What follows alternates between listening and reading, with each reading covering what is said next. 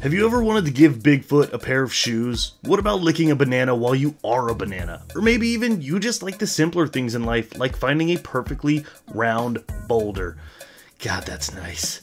These are just some of the weird, nonsensical tasks you'll be doing to get the Platinum Trophy on Goat Simulator 3. Haikrazon here with another Platinum Trophy video where we become a god of gods, a goat of goats, and yes, even a loot box buying Jesus, the all-powerful, all in the name of trophy hunting. Sub to the channel and like the video if you dig the content. It really helps out for small and newer channels. Let's get straight into it. Goat Simulator 3 is the long-awaited AAA COD killer we've all been waiting for. A sequel to Goat Sim 2.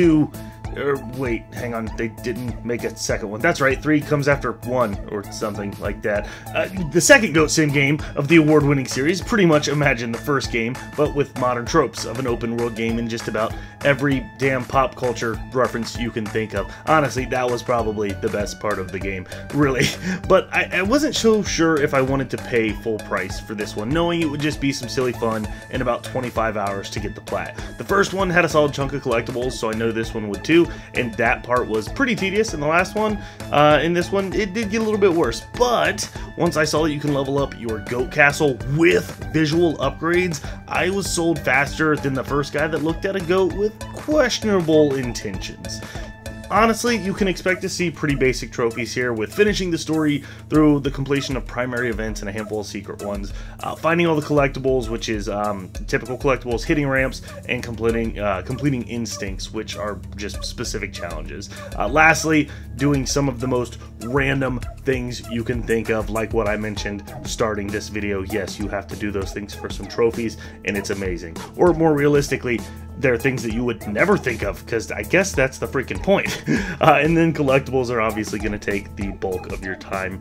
The game starts with a Skyrim opening. Funny thing is, Todd Howard wasn't even involved in this one, and it still somehow got another release. What the hell? Is it ever going to end? No? Okay, that's cool. Whatever.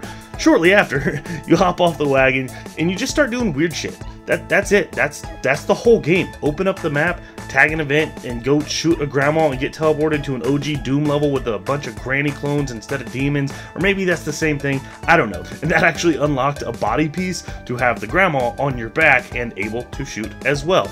It didn't do anything. You just go around shooting people, causing havoc, just doing nonsense. But it's still pretty cool. What other game do you get to do that in? Not. That's it. Randomness like this is what's going to take up the majority of your story playthrough. Most are pretty easy and silly, from finding and moving items to the appropriate location, to light puzzles, and doing things with specific outfits. Nothing too crazy. The bulk of these are pretty easy, but some can be tricky. Plenty of guides out there though, if you do need the help. I know I had to pull up a couple from some specific things that were there more spread out than I anticipated, but again, pretty straightforward for the most part. Completing all of the marked main events and a small handful of secret events will be enough to fully upgrade your castle and allow you to face the complete meta as hell final boss. No spoilers, of course, but it was some solid fourth wall breaking fun. Definitely worth seeing it. It's like the devs are talking right to you. It's a fun time, especially for a game that is not intended to have a story. It was a nice little breather from some of the dumb shit you're doing throughout the game. But the rest of the Platinum will have you hitting ramps, finding collectibles, and completing instincts. Totally normal things that goats do in the real world, of course, really. I mean, if you've ever watched Nat Geo, you know goats do these things all the time. It does get rather tedious, as there are 200 trinkets and 99 instincts that mostly require specific outfits and actions. But it's still not too bad, because, you know, it's still wacky and it's still silly. And it's just so outrageous that you're gonna be laughing the whole time. You're gonna be having fun, even if you are kind of just dredging through it a little bit. My favorite part of this game, outside of the silliness, was the castle upgrades. Like I mentioned earlier, I am an absolute sucker for visual upgrades, and they're actually pretty huge, even allowing you to change up the decor in your castle, which is also part of one of the trophies.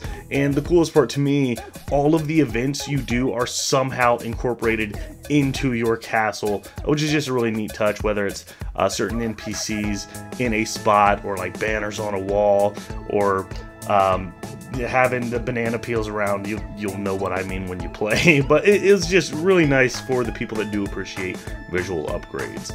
All in though, Goat Sim 3 was a wacky as hell platinum to get and really fun. Not anything that's worth bragging about, but definitely a solid breather platinum for some casual fun between more intense titles. So let me know what your favorite weird part of this game was in the comments below. And again, if you dig the content, I really appreciate the subscribe and the like. That helps out so much being new and unknown. So thank you guys. As always, thanks for watching, and I'll see you guys on the next one. Those are my segues now. Productions.